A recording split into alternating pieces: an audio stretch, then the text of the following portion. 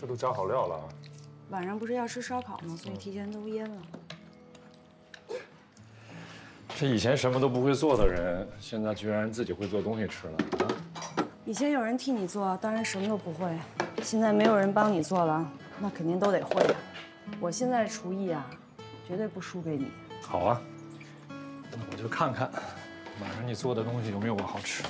哎，就是你以前老做的那个大黄鱼，我怎么老做不出你那个味道？也不知道里面缺了什么东西。这你还试着做过啊？大黄鱼？对啊，每年春节的时候，克磊都要值班，在国外就我陪我爸妈，所以年夜饭嘛要烧条鱼，但是总是烧不出你那个味道。差样东西吧？差什么呀？放蒜了吗？没有啊，你不是也不放吗？我放了，但是出国的时候知道你不爱吃，我偷偷捡出来了。原来你以前一直骗我。这算骗吗？我这么真诚的一个人。估计他们中午都不来吃饭了，小夏跟文博也出去了，要不然咱俩随便吃点。还吃吗？吃啊，我随便都行。这有面，我给你煮个餐蛋面吧，肯定不会比你以前那个差。煮出来吃了再说。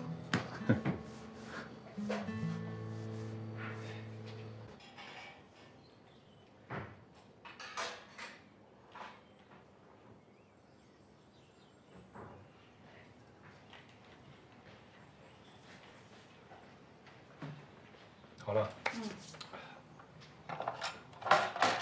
来。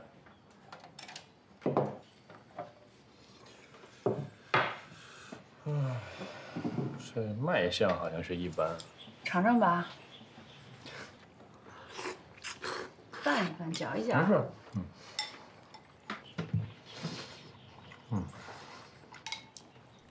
还真挺出乎意料的。比你做的好吃吧？味道不错。当初还是因为我喜欢吃你才学着做的。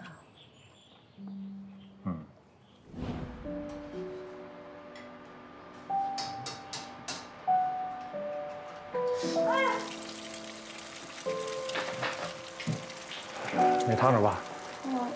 哦，哎，我来。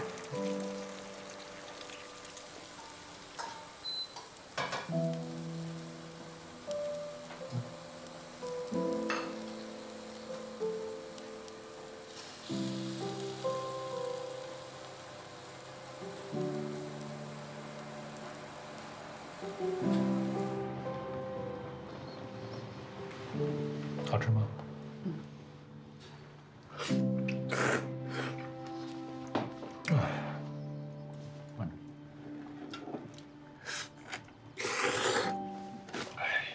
做个饭，他妈手烫，吃个面，是哪的事？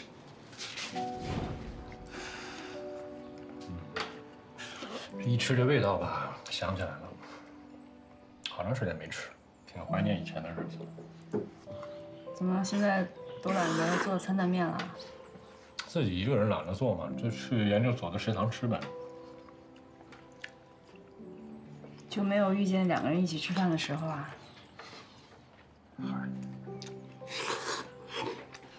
这俩人吧，就算是拼车搭伙，那不也得讲缘分吗？得遇到合适的人呗。以前，喂，宪哥，刚回电话啊。肠胃怎么样？那就好。哎，我问你啊，你跟别人订了同一间酒店，怎么不提早告诉我一声？算了吧你什么意思？我知道。行了，回去说吧。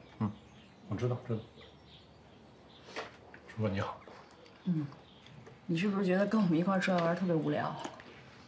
无聊？没有啊。这不挺好吗？难得出来放松一下，而且这不都认识吗？米卡，我学生。克雷你弟弟，那个文波之前也算见过。你觉得米卡怎么样？干嘛问这个？我弟的女朋友啊，对克雷也挺好的，了解一下呗。我也觉得挺好。这小姑娘是属于那种有先天异生体质的人。你也知道，她做咱们这行吧，这一开始带着雄心壮志，使劲往前冲，对吧？那经历了一些挫折之后呢，这人往往就会放弃一些东西，变得瞻前顾后，过分自保。但米卡不是这种人。跟以前的你挺像。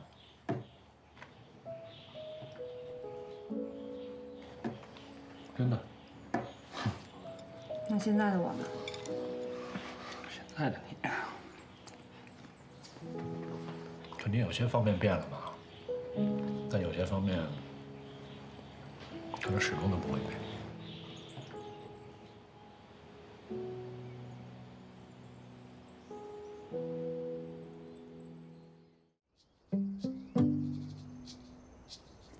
哎，我来。我姐今天还特意打扮了一下，没风筝。会考的。把那个放在上面。那是不是像一对夫妻的啊？还是老夫老妻。你们俩干嘛呢？你过去啊！哎呦，你这是怎么了呀？脚崴了。脚崴了。哦，崴的真是时候哈。哎呀，我这个脚。你怎么了？我的脚也……你也崴了。这脚崴着约着一起。怎么了这是？脚崴着了。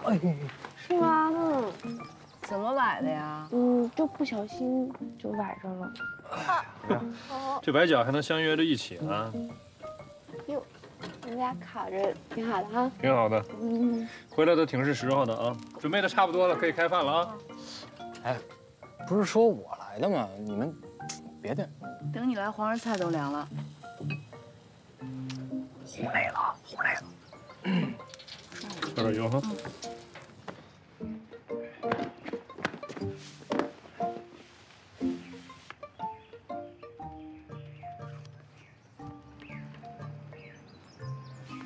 好点吗？敷一会儿就好了，能缓解一下。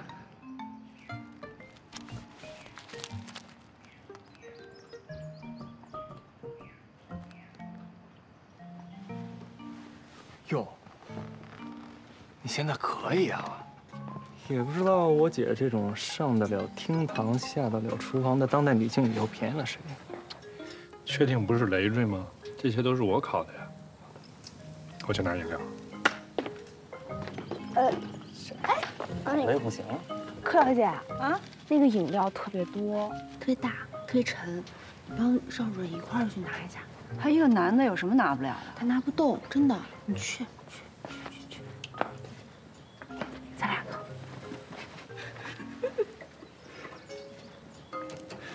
我试一下，慢点，慢点。你就坐这儿吧。哦，好。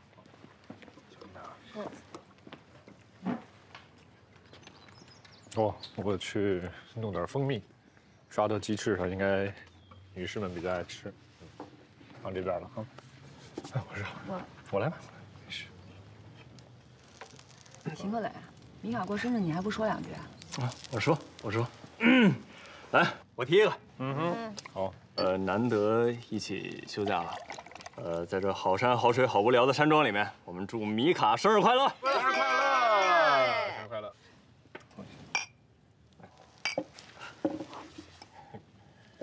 来，小佳，没吃串。哦，我不吃，先不吃，我胃不太舒服。胃不舒服？哦，我吃点沙拉就行。你们吃，你们吃，你吃吧。好吃吗？跟你的面一样出色。吹吹。干嘛都看着我来？你收手啊！哎，学着点儿。高姐，你手艺不错哎，你说上大学的时候就会做饭啊？这事儿吧，不会。我觉得应该是邵医生最清楚。我不清楚啊，我没吃过。你给我做过吗？应该是没有，要不然活不到现在。以前都是他做。串都我烤的，今天只有鸡翅是他做的。对，你们多吃点吧。还不错，鸡翅。像是我姐烤的。没熟了。感觉里边还有血。晒不晒？晒。换过来。啊？你坐我这儿来。我要坐这儿。思念分一半，比较容易承担。耳边你的话在脑海打转，阅读理解很难。一起天更蓝，月色为谁好看？为何我后知后觉的等感，读不懂那喜欢？我要忽然明乱的周旋，剧情扭转，让现实快